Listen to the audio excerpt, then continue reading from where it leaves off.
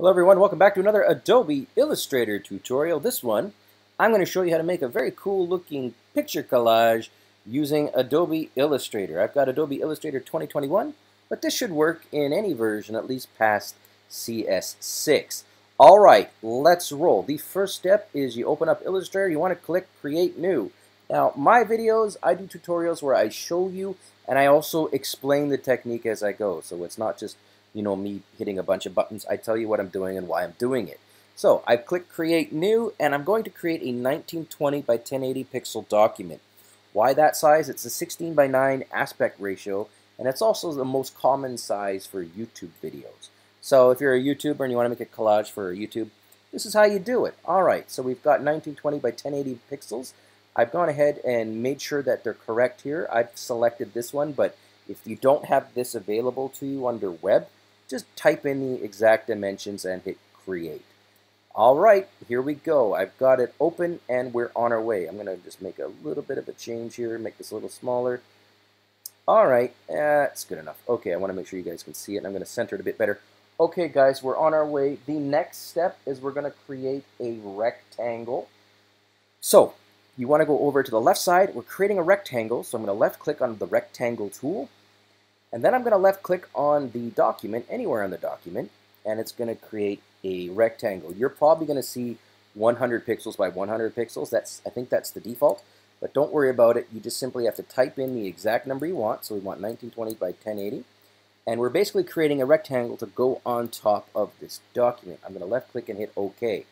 Now, the fill color is white and the background color is white. So that's a little bit tricky. So what I'm going to do is I'm going to create a different color fill color. So I'm going to switch it to something like, let's go with like a dark, kind of like a dark blue, okay? Dark bluey purple color, something like that. Yeah, let's go with that.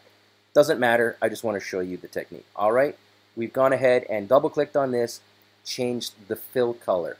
Now, the next step is I'm going to move this rectangle to be on top of, exactly on top of the document. So I've centered it on top of the document. If you're not sure if it's centered, you always have the option to go to the align or the align option here. So I'm going to go ahead and open it, the align window, pardon me, that's a better way to put it.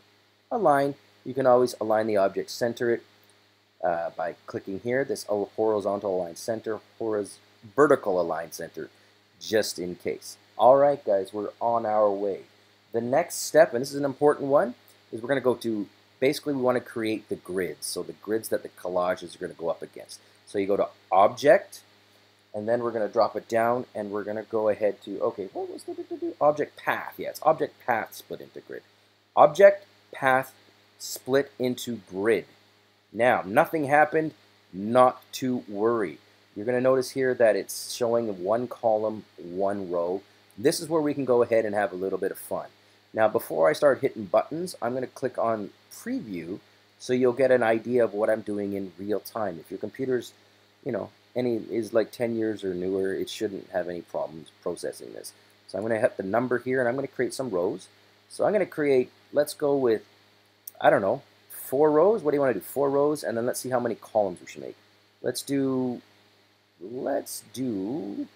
4 rows and 4 columns, 5 columns. 4 rows, 4 columns. That'll be fine. We're not trying to do anything fancy here. We're just learning a technique. Now, this doesn't really show you anything yet because there's no gutter, right? There's just grid. They're just basically they're little grids, but there's nothing in between them. So what we want to do is we want to jack up the gutter on both sides. So here on the rows, I'm going to up click and I'm going to drag this up to about 20 pixels to show you, again, this is just to show you the technique. And I'm going to do the same thing with columns. Going to go that up to about 20 pixels. Okay, so now you can really see the grid and how we can do a collage where we'll have like part of his image, my dog's, we're using my dog in this for this one, in his picture collage. It's going to be a dog face here, dog face here, dog face here, dog face here, and the rest won't be. It'll look kind of collagey, kind of cool. You'll see. All right, left clicking on OK, we are on our way. Now, the next step is we want to click on the layers over here. So you might be in the properties, but you'll also should be able to see the layers. And we're going to go ahead and start making some selections. So what you want to do is you want to make sure you press the V or the chevron and drop it down so you can see. Now, so you can see all of the paths here, pardon me. So you'll see all that. Now the next step, I'm going to left click off of it so I have selected nothing.